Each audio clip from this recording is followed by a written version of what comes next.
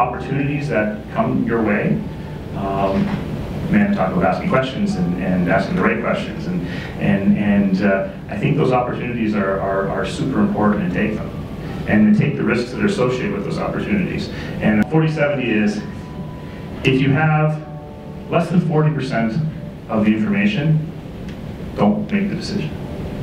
If you've got 70% of the information, don't wait around to get 80, make the decision to move. So take those risks, and it's calculated risks, and sometimes you know, you'll find yourself in places that perhaps don't encourage it, but at the same time, I look at a bank and I see the most successful people at our bank have done that, have taken those risks, have stepped outside of the norms of banking, and made a huge difference.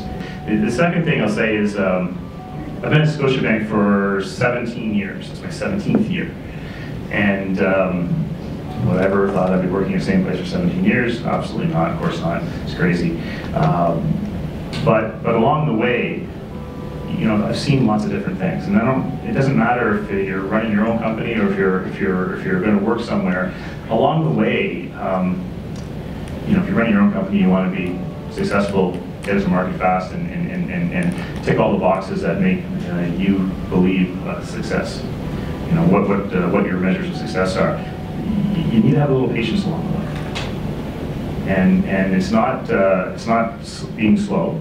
It's not dragging your ass. It's working hard, but it's most definitely, there's a patience element. Amanda again said, you know, we're all kind of type A, wound up, and like to win, hate to lose. And I have to tell you, I hate to lose. But along the way, you can't, you won't win everything.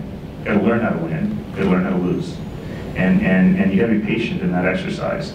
And I said to you, I didn't have a willful career plan, but when I got to somewhere like Scotiabank, that actually get up in the morning and have a smile on my face and happy to go to work,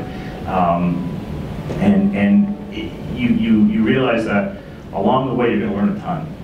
And that patience is going to pay off in the end. I truly believe it.